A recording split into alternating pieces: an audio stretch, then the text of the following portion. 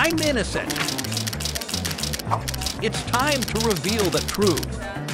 What exactly is the source of the oil that has brought us numerous benefits and prosperity in our lives? Do you remember hearing somewhere that oil was created from the sedimentation of dinosaur remains after they died? Is it true that dinosaurs turned into oil?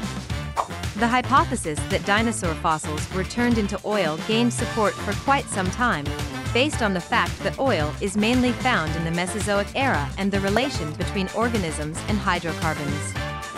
What further pushed this hypothesis was when a famous American oil company started using dinosaur characters in its marketing strategy from the 1900s.